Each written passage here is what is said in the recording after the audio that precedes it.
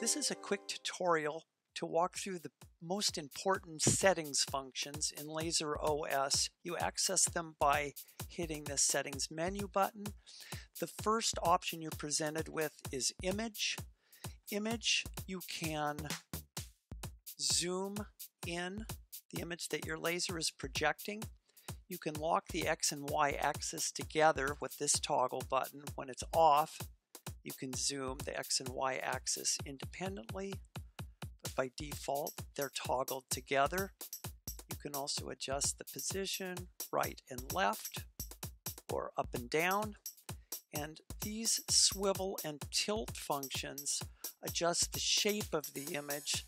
They're very similar to the keystone adjustment of an optical projector.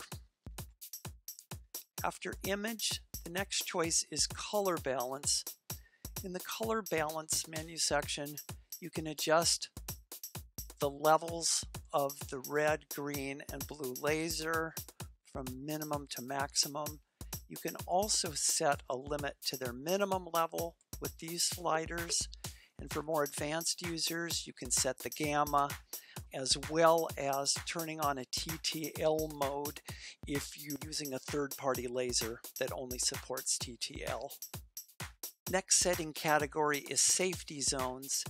Here you can set the attenuation zones, and you can add as many as you want. This is where you can control where the edge of your laser is going to fall so you don't damage camera lenses or people's eyes, more importantly.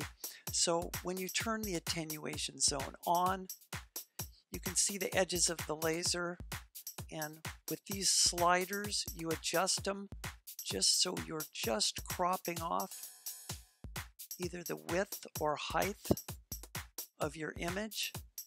And you can also come in and adjust the X and Y axis.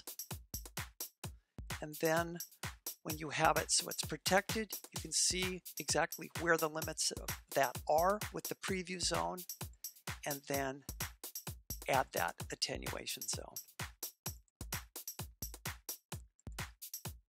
Next is color.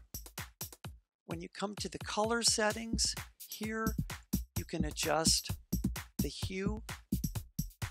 You can create monochromatic colors.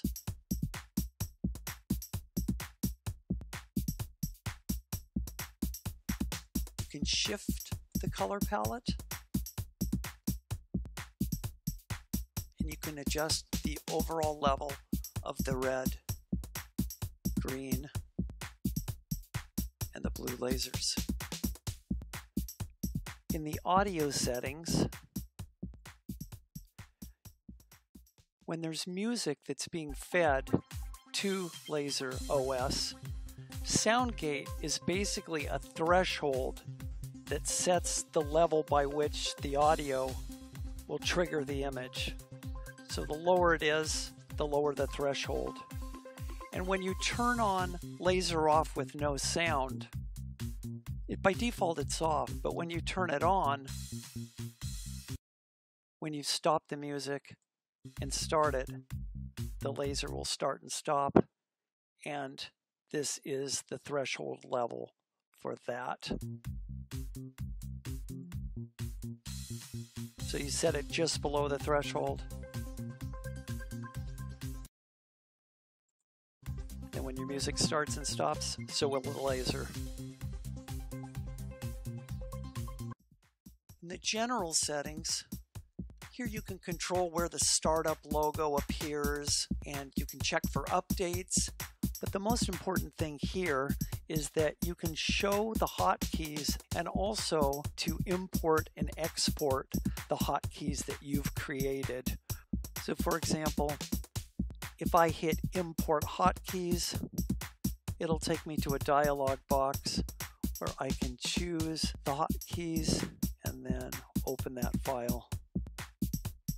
The last thing that's important here is there's ability to turn on the burn and pop apps. You have to agree to a disclaimer, and then when those are turned on, those apps appear here. Under the colorize settings, you can turn on color effects for different apps. So for example, right now we've got abstracts on. So if we turn on colorize for abstracts, each one of these menu choices will affect abstracts. And you can combine them or you can select them individually. And you can select them for each of the different apps. Under MIDI, you're given a choice of MIDI input. If you have a USB MIDI keyboard attached, you'll see it in this menu. Right here, the IAC bus is selected. And you can also select the MIDI output channel. Some of the apps in LaserOS output MIDI, such as the Harp app. And then there's a reset function where you can reset all the settings to their defaults.